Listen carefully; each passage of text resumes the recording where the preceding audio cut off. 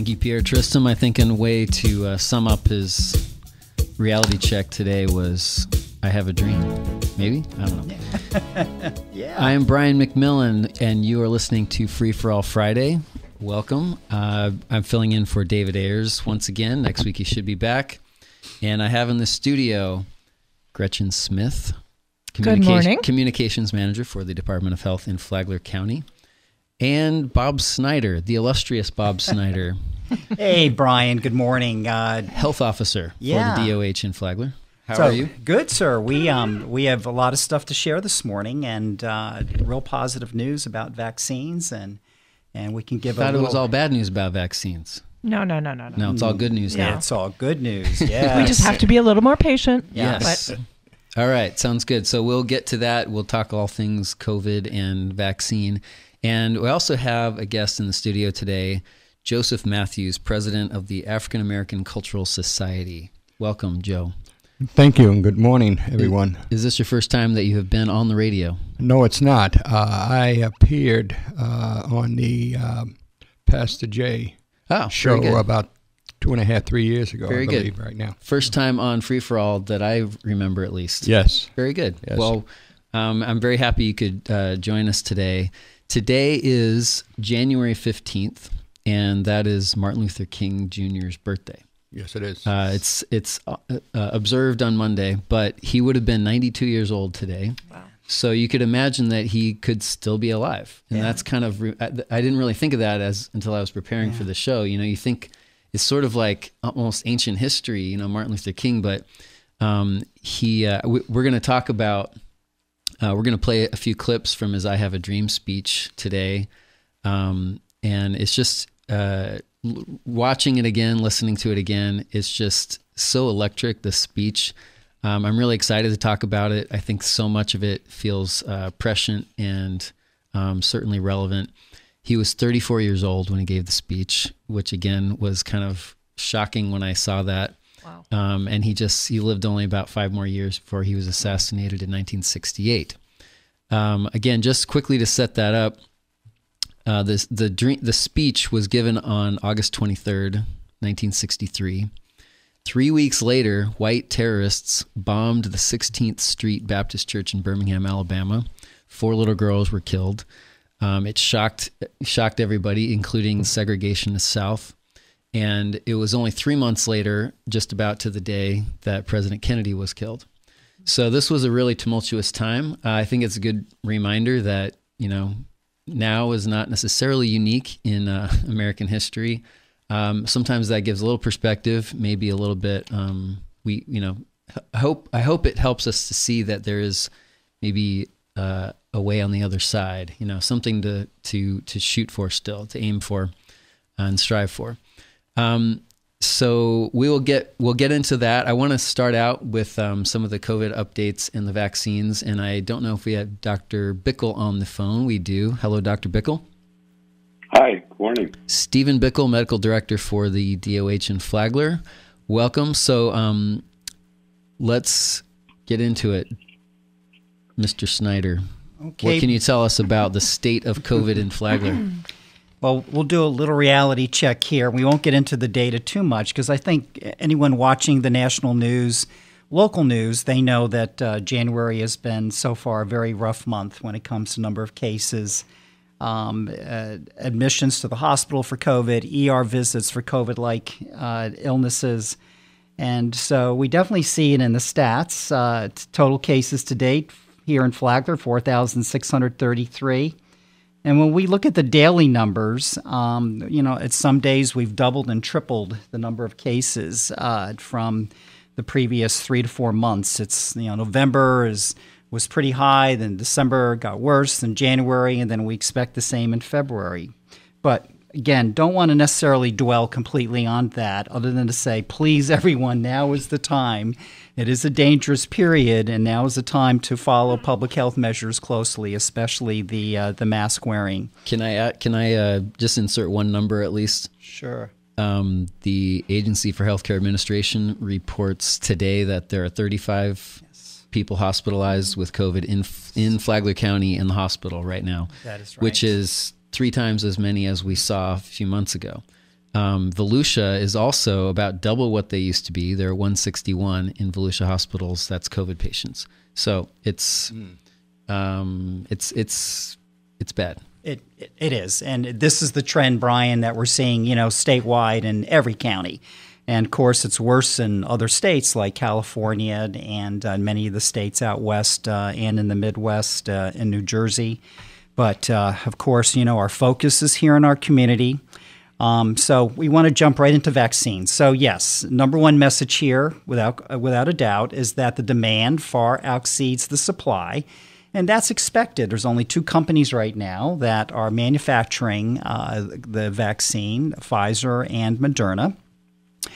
We've gotten the Moderna vaccines here in our community. But at some point in time, within the next 2 to 3 months, we're going to have a greater supply as each week and each month goes by. We are expecting an allotment next week to arrive Tuesday at the health department. So we'll continue vaccines at the fairgrounds. Tuesday meaning the 19th? Tuesday the 19th. Okay. That's correct, Brian. And we'll hopefully find out this afternoon, if not this weekend, how many doses that we'll be getting. But the important thing is we have started. So, the number one important element here is, how do you make an appointment? How do you pre-register? The County Emergency Management has begun that process about a month ago. So we'll talk about that in greater detail shortly.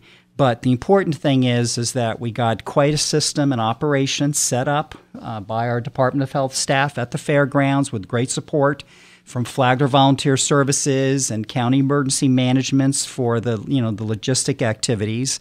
And so we began receiving our first doses on December 28th, and that following day on the 29th, Brian, we began to inoculate first responders, specifically EMS, paramedics, fire rescue, health department staff. We continued that for the next couple of days. And then on January 2nd, we had our large first mass vaccination event at the fairgrounds, and within 4 hours, 541 people were given their first dose of Moderna. We really did focus a lot on other healthcare workers. Remember, that's the group that takes care of us, so we got to keep them safe and keep them healthy. Yeah, I was going to say, I assume all those retired nurses who are helping and kind of like the saviors of the community right now to vaccinate everybody, they've all been vaccinated themselves. Yeah, the majority of them have been vaccinated, and including, we wanted to include too, right? Physician, doctor's office staff, home health nurses, dialysis nurses, anyone who has direct patient care contact responsibility, inches away from the patient. We don't want these folks to catch it, and we don't want them to unwittingly spread it. So that's why this group is so important. No one's had the second dose yet, though, right? No, and that'll start in a couple of weeks. And this is an important topic, so we'll get to that as well. So then on January the 4th was our very first day of complete focus and emphasis on those over the age of 65, in addition to healthcare workers. And so we were out there every morning, Monday through Friday of last week, and we pretty much completed all of our first rounds. 1,700 doses were administered over about a 10-day period. So we don't have any vaccines right now. We do expect that shipment on Tuesday. That's why you're here today, because last week you weren't here because you were at the fairgrounds. Yeah, I was like, this is bad news that Bob is here because he's not out there with the vaccines. Right. Yeah, I was on the bike, right, Gretchen? Yes, and you are. Yeah, so we had quite the little army out there, by the way, vaccinating everyone between our staff and volunteers. So next Friday, a week from today, is when we expect our second dose shipment to arrive for that first week of first dose vaccinations. 4 weeks will have passed, so the second doses are coming. So each week we'll get a separate allotment earmarked for those who need their second dose. So when we're not turning anyone away, if you received your first dose here in Flagler County and you live in another county, the rule is you can come back here and get that second dose. However, it was clarified yesterday that someone from another country or someone from another state, they need to stay in their own state, because we've had, especially in the Panhandle, we had a lot of folks from Alabama and Georgia that wanted to come to Florida to get their first dose. So I actually got an email about this from somebody saying that they were told that you had to be a Flagler resident to get your second dose. But that's not true. But I don't know if they were out of state. Maybe that's what they were saying. I don't know if they drove here from Georgia, but she was saying, like, I wish I would have known that, because I don't know where she's getting the second dose now. Or she can just get it in Georgia if she's from Georgia, I guess? Yep, she can get it in Georgia. That's right, absolutely. Every state is getting an allotment and a shipment. Of course, larger states will get more compared to the smaller populated states. Some people seem a little peeved that we're in Flagler, we're in line, we're trying to get the vaccine, and yet somebody from Tampa can come over and steal one of our vaccines. It's kind of the mentality from some people. Have you heard that as well, and what's your thoughts about that? And we've heard that, but this is the same playbook and same game plan that is really impacting every county, all 67 in the state. If you're a Florida resident, please look at your county residents' operation for the vaccines. But no, we are not to turn anyone away who's over the age of 65. Healthcare worker, and of course our long-term care facilities are definitely priority. And that includes our snowbirds. That's right. So if you're a snowbird, got clarification yesterday. If you're a snowbird and you pay taxes here and you live here a few months out of the year, you're considered to be a Florida resident part-time. And you can get a vaccine here even if you live in another state. And hopefully people who are moving back and forth in the middle, I guess, what do you do if you got one dose there and then you're back up in Massachusetts or vice versa? Well, you just want to make sure that the same manufacturing company product is being used. Pfizer to Pfizer, Moderna to Moderna. Right, Gretchen? Exactly. Yeah. So appointments, this is really important. So with respect to appointments and registration for doses going forward, we're going to be participating, as most counties are, in a statewide appointment registration system. It's called Share Care, and it should be operating in most counties within a month. So people will be able to make appointments on their own online, or there'll be a phone number that you will call. So there'll be a phone bank of folks in Tallahassee taking your appointment, helping you to get scheduled, no matter what county that you're from. But until then, we encourage all of our Flagler County residents to please go to www.flaglercounty.org. www.flaglercounty.org, and go to the COVID homepage. This is what County Emergency Management has set up. There's a frequently asked questions section, but just two key points here. Residents can sign up for COVID-19 text alerts by texting the single word Flagler COVID to the mobile phone number 888-777. You will then get alerts about when the new state registration system is going, or you can call 386-313-4200 Monday through Friday from 9 to 4 p.m. Jonathan Lord has about 6 to 7 individuals who are taking people's calls right now.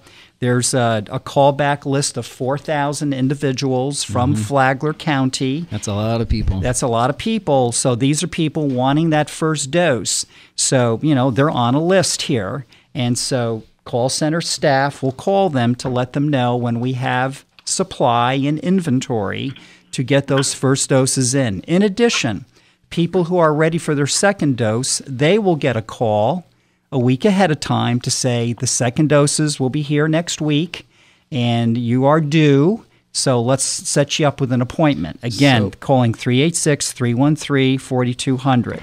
So if somebody's listening to this who's 65 up and they want a vaccine, are they discouraged because they're number 4,001 on the list? Well, again, I said earlier, right, and we've all been saying this, that supply has definitely not kept up with demand. Yeah. I'm going to use the example. We have 36,000 residents over the age of 65 in Flagler County who want the vaccine, and so far we've received 1,700 doses. Mm-hmm. So just do the math. It's just impossible, but that is going to change because Johnson & Johnson is going to be coming out with a product, hopefully with FDA approval by the end of February, and then AstraZeneca is not too far behind. So at some point in time, we're going to have plenty of supply for the demand. It's just...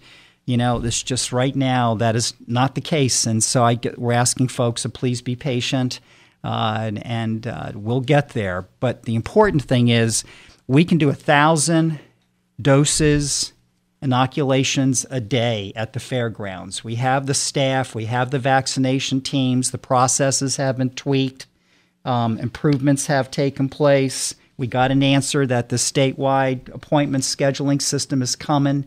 So that's why I said earlier, it is looking more positive for vaccines other than the fact that, and it is the most important fact, the supply inventory is not there yet, but it is coming. Yeah. Jonathan Lord also mentioned that he kind of felt like having a 4,000, then you go to the end of the line, number 4,001, was a bit unfair. And so he said that they're actually going to split up the vaccines as they come in.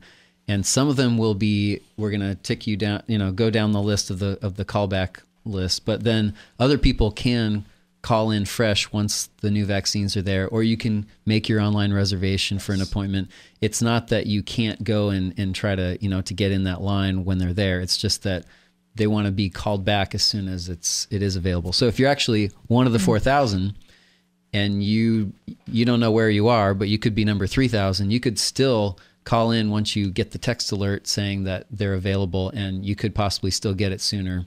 But anyway, so that's a little complicated, but that's what I think that's how Jonathan Lord explained it. Exactly. I was going to bring that up. Okay. The other thing too is that Publix is getting it now. Yes. So that's another option for people. And we understand that each of the 4 Publix here are supposed to get 300 a week. 300 a week.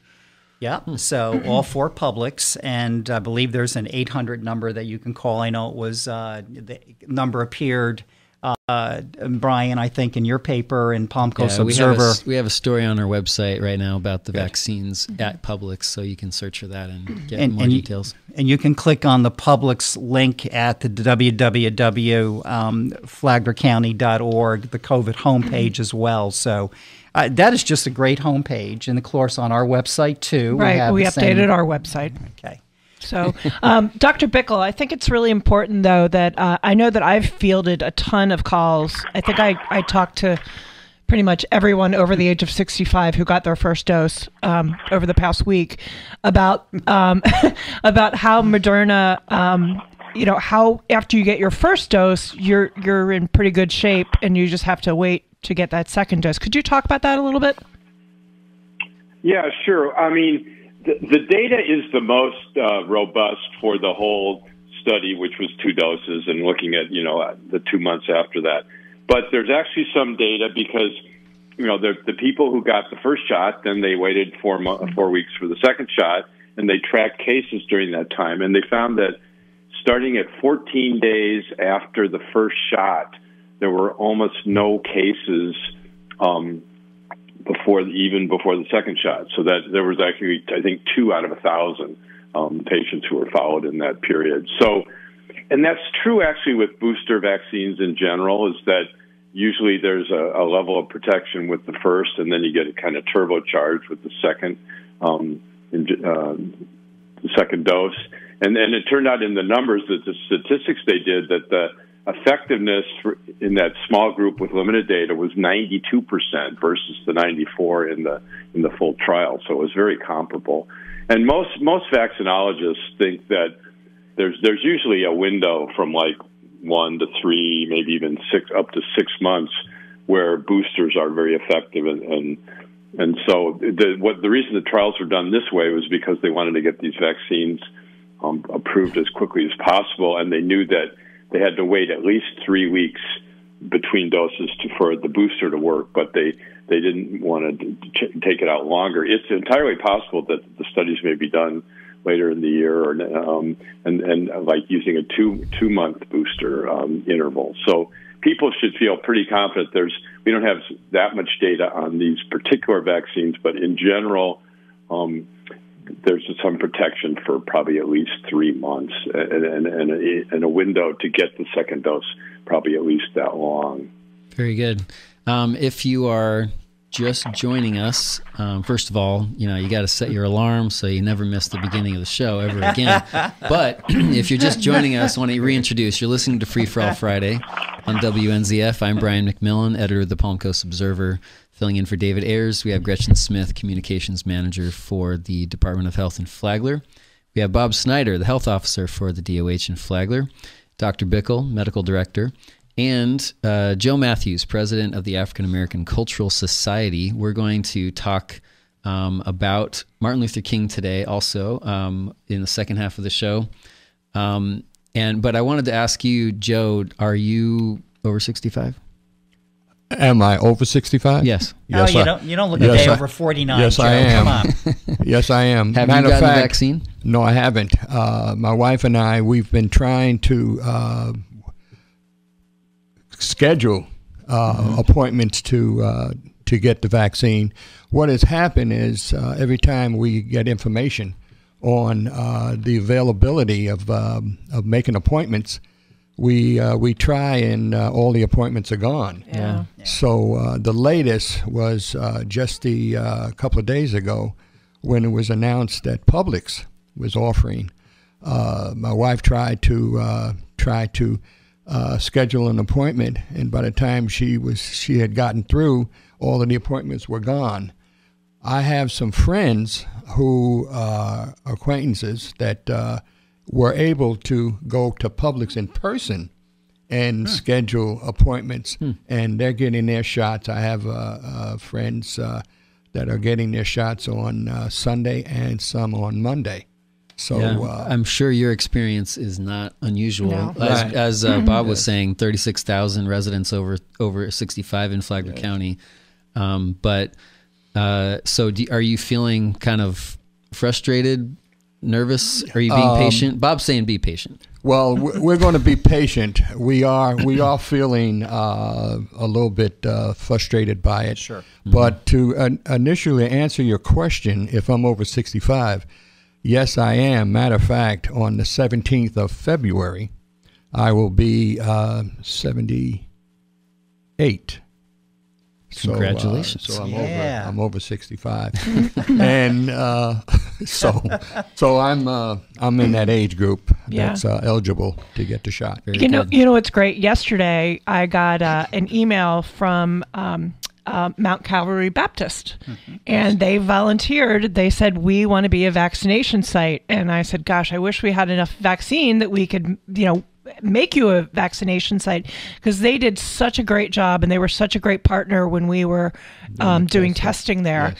And so it was great that Lisa stepped up and said, we want to be a vaccination site when it comes to that point. So are we going to get to that point where different churches have vaccines, or Yes, 10 different sites around Flagler? We will. So our goal, truly, it's a short-term goal. Right around the corner. The goal is to have 4 separate vaccination teams of nurses and support staff. 2 teams would be a morning and an afternoon team, given shots, 500 shots in the morning, 500 in the afternoon at the fairgrounds. Refer to that as our fixed site. And then as more supply and inventory comes in, we'll have 2 other vaccination teams that will go out and about in the community to go to churches, just like we do with community testing. We had Grace Presbyterian, Mother Ann Seton, Santa Maria del Mar, Bunnell Baptist Church, United Methodist. So we'll go to all these churches. We'll go to fixed sites in neighborhoods and like the community of Bunnell or even the Hammock, any zip code area where we have maybe a just slightly larger population, and we're going to be borrowing the school district's mobile classroom. It's a bus that will turn into a command center. And so yes, I can envision these 2 mobile teams going out and about, fanning throughout the community to set up vaccination clinics, either drive-through sites or safe vaccination sites indoors somewhere. So, but that will all happen when we have this inventory of supply to give out. I read on the there's a News Service of Florida story that pointed out there's a little pattern in the Publixes that are getting the vaccines seem to be in mostly Republican counties. Is there any truth to that? Well, there are there are 70 Publix by Monday next week that will have vaccines to give out. In terms of how they were chosen, not quite sure. Other than I did hear on a conference call that they wanted to choose Publix in like more rural areas. And so I think that is true. That makes sense. I'm not trying to sow the seeds of, political divisiveness. So what else do we need to know about the vaccines before we maybe take a break and go into the next section here? Dr. Bickle, we're going to turn to you if you don't mind. What are like the top two talking points that you'd like to highlight regarding whether the efficacy of the vaccine or just what you see coming down the next 2 to 3 months? Well, first of all, I think just to reiterate, the vaccines are extremely effective and so far look very safe. There's a slight increase in numbers of severe allergic reactions, which are treatable, but it's still very rare phenomenon. The other thing is we're going to kind of go from rags to riches. There's a lot of vaccine that's going to be produced by the end of by like midsummer. Moderna's schedule, I think, is for 200 million doses, and Pfizer's 170 million. So that's 370 million. That's just for the U.S. 370 million divided by 285 million for people could be vaccinated with 2 doses. So that's going to be a good chunk of the population.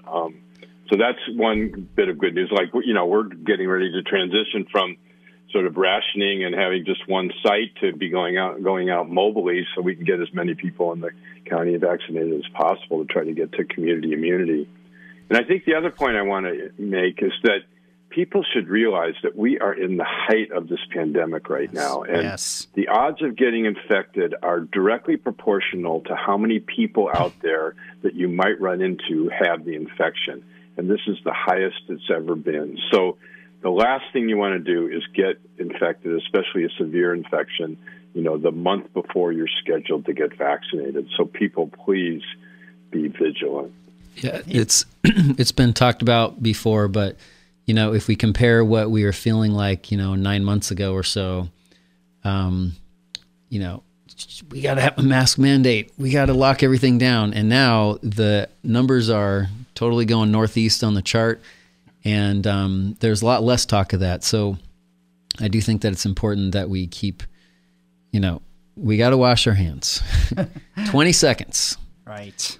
We got to keep your mask on whenever possible and stay 6 feet away. So I think that we just have to be vigilant with it and not wait around for the vaccine. Brian, another important point, and I'd like Dr. Bickle to speak about this.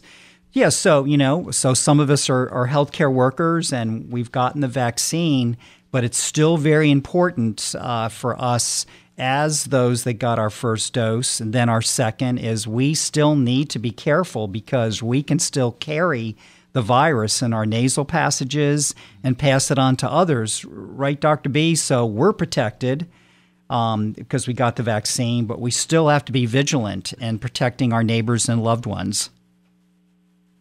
Yes, we don't know the extent to which the vaccines are going to prevent infection. So until it looks like they do to some degree, but not probably to the degree that they prevent disease, which means symptomatic COVID. Until these numbers start really coming down, people should remain just hyper vigilant. That's the key here.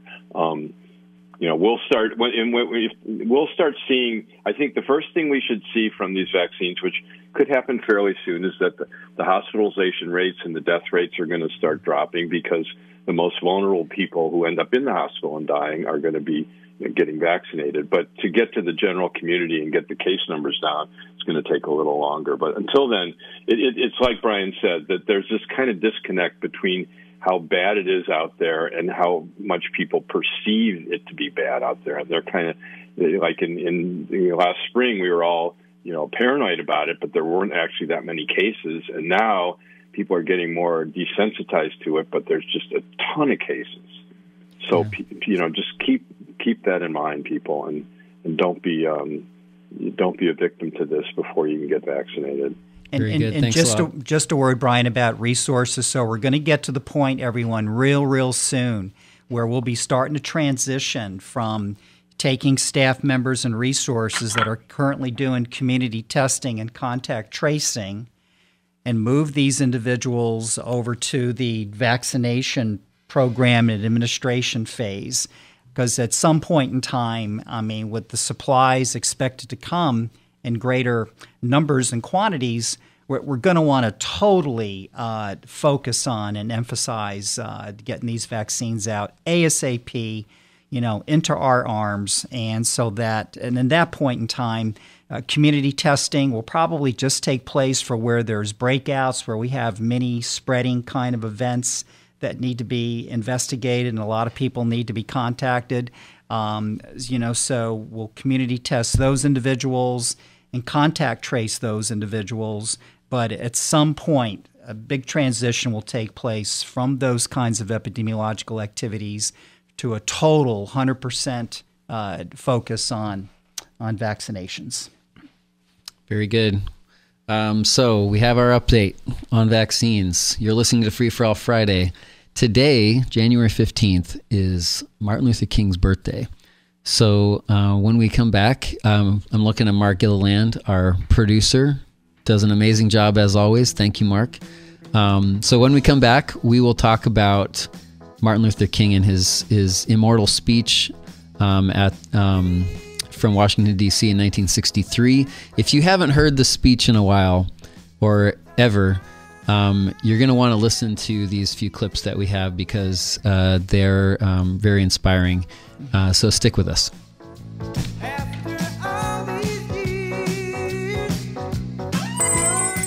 Welcome to H&R Black. I gotta get these taxes done. I just need to know how much I'm gonna get back and when. Well, I'm not really sure. Not sure? I'm kind of new at this tax thing. New? How much is this gonna cost me? Well, would $300 or $400 be okay? Jeez. What does H&R stand for anyway? How do you spell that? Thanks anyway. I'm going to Flagler Tax Service. Flagler Tax Service. Call 793-7156. I probably shouldn't be saying this, but your neighbor came in the other day, and he's got money under his mattress. That Smarter Smart Bed is the way to go. It adjusts to what you want, from rock hard to cuddly soft. And it doesn't cost a fortune. Never pay retail. Put your money under your mattress. Stop in and try the Smarter Smart Bed. The beds are smarter than we are. You know who we are. We're Bed Tops Mattress Clearance Center in Palm Coast. Call us anytime. 386-627-4188. Bed Tops Mattress Clearance Center. So you're ready to list it? We're ready to sell it. This is Sam Perkovich, broker-owner of Parkside Realty Group. Stop by our office in Town Center or call us at 302-0300. Visit us online at parksiderealtygroup.net. My whole business just went up in flames, but my agent was there before the fire was out. We started a plan. I've got 25 employees who could be out of a job to get this place running again. My independent agent and auto owner's insurance, they made sure we didn't skip a beat. I mean, we didn't miss a single payroll. That's incredible. For whatever lies ahead, we're always there. In Flagler County, call the Haywood Brown Flagler Insurance Agency at 437-7767. Welcome back to Free for All Friday. We are celebrating the 92nd birthday of the late Dr. Martin Luther King Jr. And I have in the studio with me Gretchen Smith, Communications Manager for the DOH in Flagler. Good morning. I have Bob Snyder, the Health Officer for the DOH in Flagler. Glad to be here, Brian. How old were you in 1963, Bob? Oh, gosh, I was 9 years old. 9 years old. Yes. My dad was born in 53, so he was, I think he might have been 10 at that point. Mm-hmm. So a little bit young to remember the actual speech, but Joe Matthews was a little bit older. Do you remember hearing about the speech? I assume you weren't there exactly, but this was August 28th. He corrected me off the air. I said 23rd. That's what an article I read, but now that I'm looking at it some more sources, I concur. August 28th, correction. Joe Matthews, president of the African American Cultural Society. What do you remember about this speech? Did it seem famous at the time? I mean, it's kind of hard to go back in history and say, this is going to be remembered forever. Yes, it was. It was very much an inspiring speech, and one that was very, very much needed at the time. In 1963, I graduated from high school in 61 at 18. So I was 20 years old in 1963.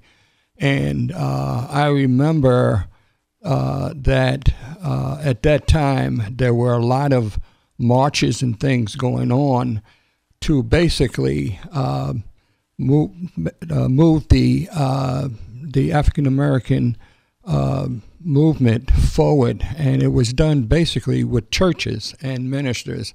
And Martin Luther King led that march. His whole approach was nonviolent, and when we had marches, or when their marches were conducted, they were peaceful,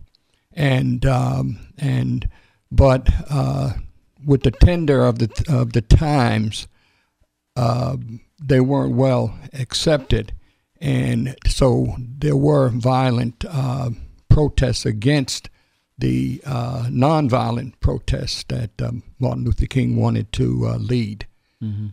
So he felt that the movement should come from the religious community, which means the churches. So a lot of his lieutenants, the people that were on his that were part of his executive staff, were ministers, and so they were going out to their respective churches and communities to spread the nonviolent. Yeah, a lot of his protest. speeches, they did use a lot of this. Is very resonant with biblical language, and as a reverend, Yes. he was definitely preaching in some ways with these speeches. Let's hear a clip. This is toward the very beginning of the speech. It's about 1 minute and 10 seconds or so. But you can kind of get a feel for what that day was like in 1963. And so we've come here today to dramatize a shameful condition. In a sense, we've come to our nation's capital to cash a check. When the architects of our republic wrote the magnificent words of the Constitution and the Declaration of Independence, they were signing a promissory note to which every American was to fall heir. This note was a promise that all men, yes, black men as well as white men, would be guaranteed the unalienable rights of life, liberty, and the pursuit of happiness.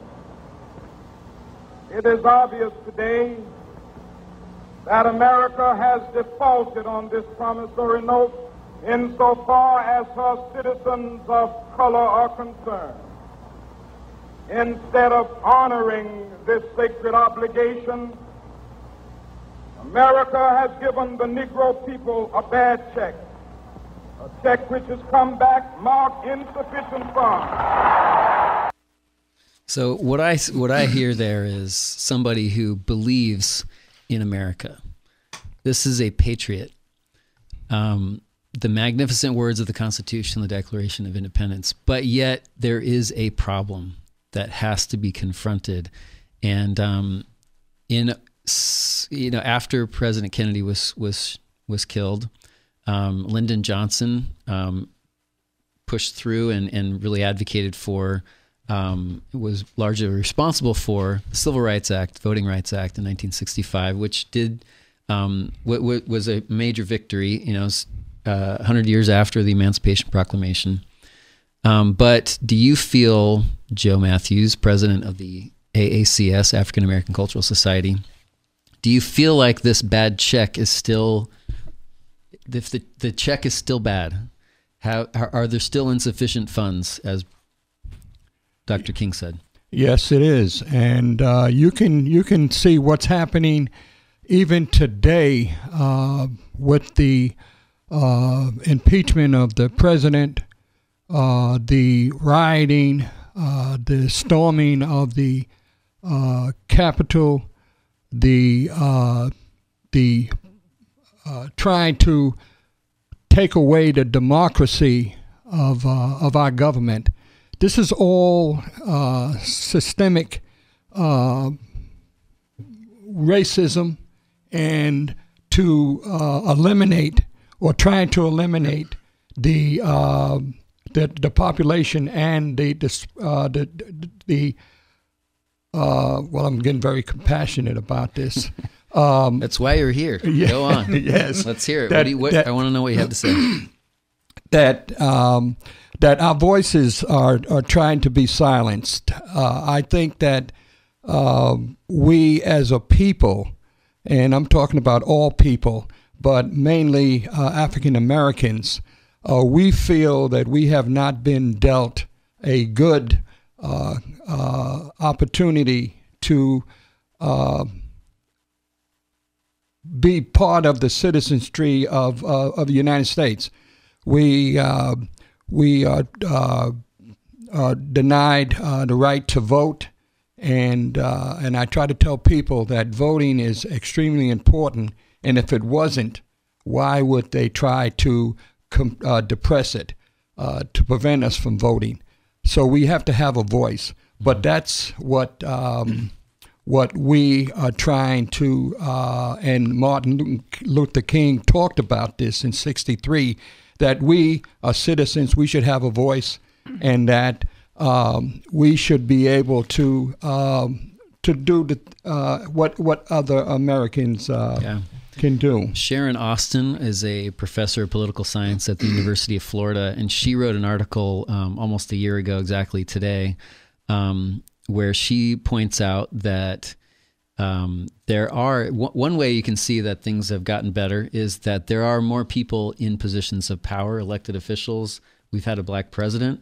So these are all good things, but there's a lot of battles that are still being fought that are not a whole lot better. For example, Dr. King was very passionate about economic opportunity for African Americans.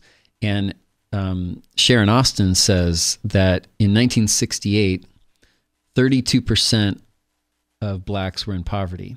Today, 21% are in poverty, which is somewhat better, but still horrible. And we can see there's a lot of work to be done. 21% is 3 times that of the white poverty rate. She also pointed out this really troubling stat about black social progress or the lack thereof. The number of black families headed by single women. In the 1960s, unmarried women were the main breadwinners for 20% of households. In recent years, the percentage has risen as high as 72%.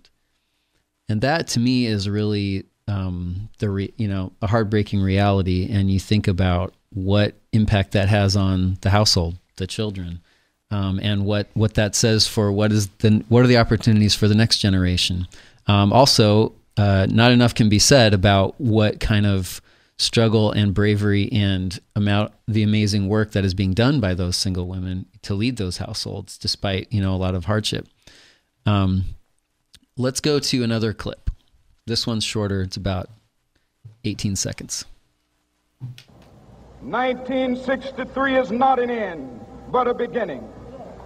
Those who hope that the Negro needed to blow off steam and will now be content will have a rude awakening if the nation returns to business as usual.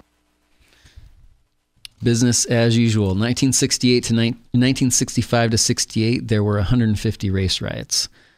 2 years after in that period after this. So today we're seeing more of it. So my question is, it sounds, can we have peace and change at the same time? Yes, we can. Let me talk about violence.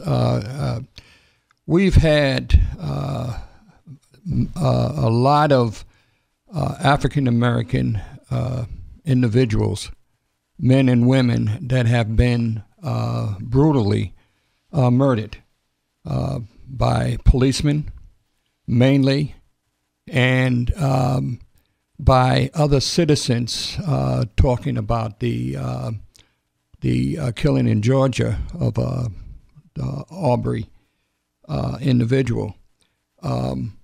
We have,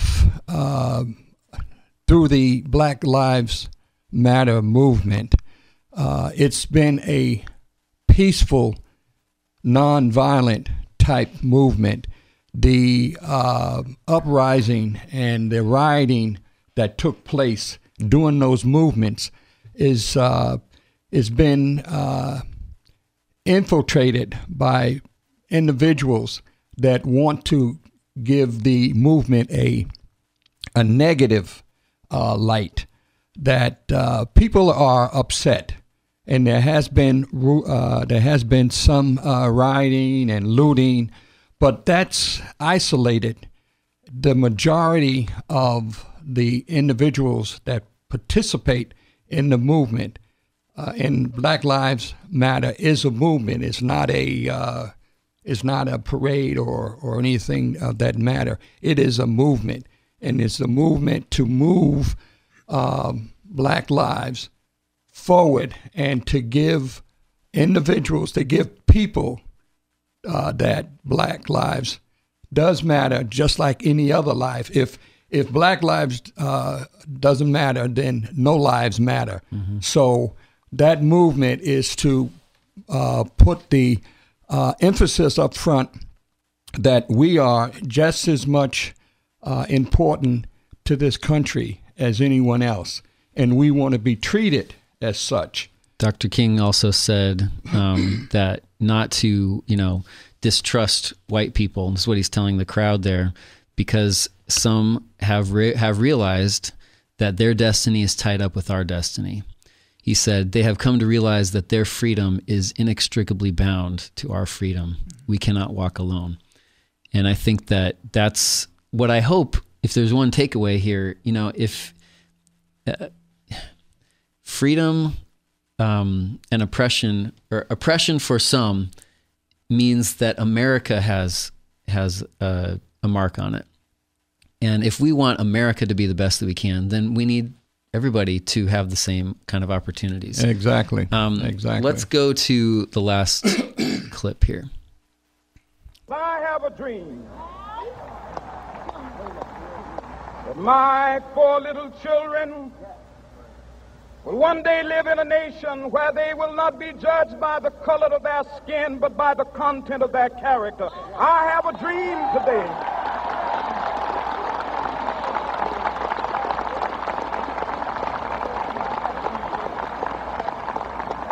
I have a dream that one day, down in Alabama, with its vicious racists, with its governor having his lips dripping with the words of interposition and nullification, one day right there in Alabama, little black boys and black girls will be able to join hands with little white boys and white girls as sisters and brothers. I have a dream today.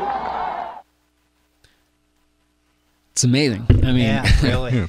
It's this immortal moment in American history where, to me, a leader, a true leader, not just pointing out, this is horrible, that's horrible, which there's plenty to talk about there, but that's not enough. That's not true leadership. Anybody can point out a problem. The point is, can you give us a vision to go forward? Can you give us a dream that we can strive to? And I think that is what, why, this is regarded as one of, the greatest speeches of all time, in human history. I read a lot about it, preparing for this. And I just think, can you kind of leave us, Joe Matthews, president of the African American Cultural Society, with what do you feel like is the dream that we can be striving toward? How can we make today a little bit better than yesterday?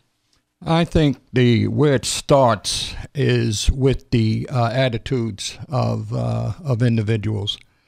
To look at an African American not as a someone that's beneath you, but someone that's just as equal as you are. And the thing is, we have leaders, we have individuals that are educated, that are making contributions to society. But in the final analysis, when you look at them, they're a black individual. And a lot of people look at blacks as if they're inferior. We have the same wants, desires. We just want to be able to be given the same opportunities that everybody else is given, and not look at us as by the color of our skin, but consider us citizens, just like the average Joe on the street, if I can use that expression. Well, those are very powerful words. I appreciate you joining us, and I appreciate you asking me to come. Absolutely. We should not forget about the march that's happening tomorrow, 10 o'clock. 10 o'clock, it's going to be a motorized march starting from the Culver Gym in Bunnell.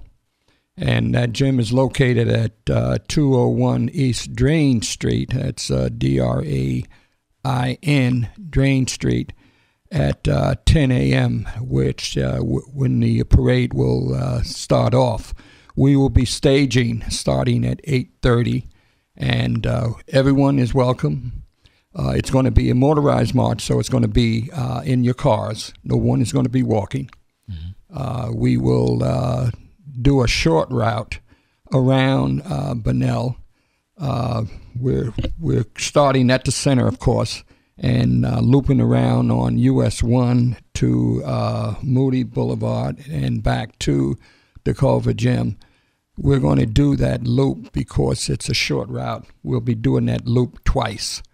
And so if you're available, nothing to do, come out and join the parade. We'll be glad to have you. Good. So again, tomorrow at 10 a.m. At 10 a.m. The parade. I'm going to finish off with the words of John Lewis, the U.S. Rep. Yes. He died last year. He said about Martin Luther King, by speaking the way he did, he educated, he inspired, he informed, not just the people there, but people throughout America and unborn generations. And I was born 17 years later after this speech, but it certainly has really inspired me. I listened to a bunch of speeches one year, and it's righteous, you know? Mm-hmm. He's drawing on these biblical phrases, and yes, they are perfectly applicable because he's painting this dream that is, it's good. It's pure goodness. Yes. So I appreciate again everyone for joining us. Thank you for listening to Free for All Friday, and have a great weekend, everybody. Thank you.